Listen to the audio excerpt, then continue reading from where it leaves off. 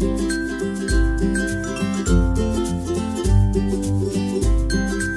everybody, this is Kenji López-Alt from Serious Eats and the Food Lab, and today I'm talking to you about apple pie. Now, we all have different ideas of what the ideal apple pie should be. Personally, I like my pies to have firm chunks of apple with nice apple flavor, bound together in a gooey sauce that's sticky, but not cloying or overly sweet. But getting there isn't as simple as just taking those apple slices, throwing them in a pie crust, and calling it a day. How you treat those apple slices before they go into the crust can actually have a drastic impact on their texture and flavor.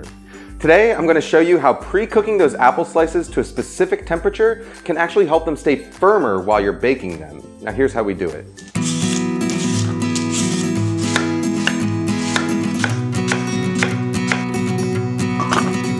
Start by putting 5 pounds of peeled, cored, and sliced apples in a large bowl. I like Golden Delicious for their perfume and balanced sweet tart flavor.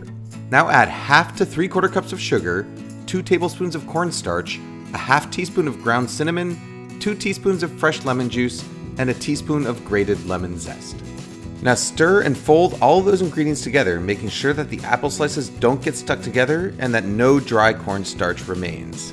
Now set the mixture aside and let it rest for 10 minutes to draw out juices. At this point, you could just dump the filling in a pie crust and bake it, but here's the thing, apples break down as they cook. Toss them straight into a pie and they end up like mush. But par cooking the apples to 160 degrees Fahrenheit and holding them there can convert their pectin into a heat-stable form that helps them keep their shape, even after cooking. Neat. The effect is drastic. The apples on the left here were baked without par cooking. Poke them with a spoon and they turn to mush. The apples on the right were held at 160 degrees.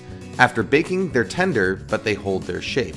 It seems counterintuitive, but it really works, and there's 2 ways you can do it.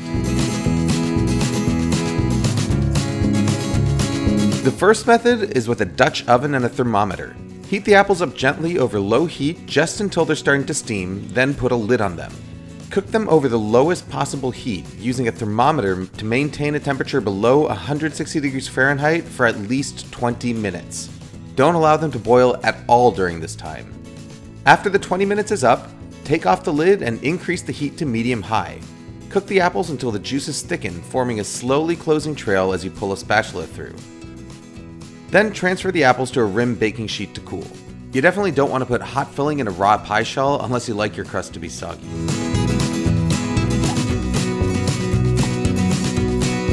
Cooking the apples sous vide is an even more effective method. It allows you to keep them at precisely 160 degrees indefinitely.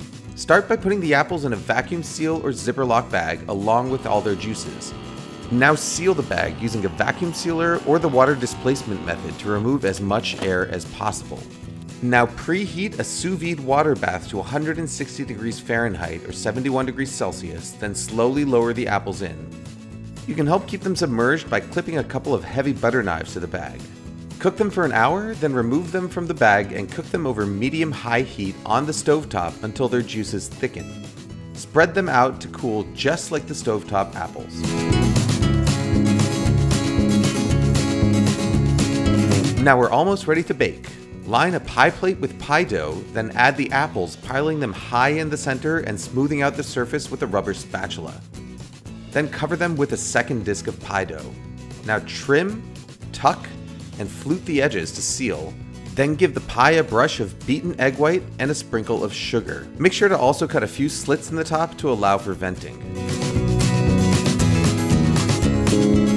Bake the pie in the middle rack of a preheated 425 degree oven for 20 minutes, then reduce the heat down to 375 degrees and keep baking until the whole thing is deep golden brown, about 25 minutes longer. Take it out of the oven, let it rest for at least 4 hours at room temperature, and then serve.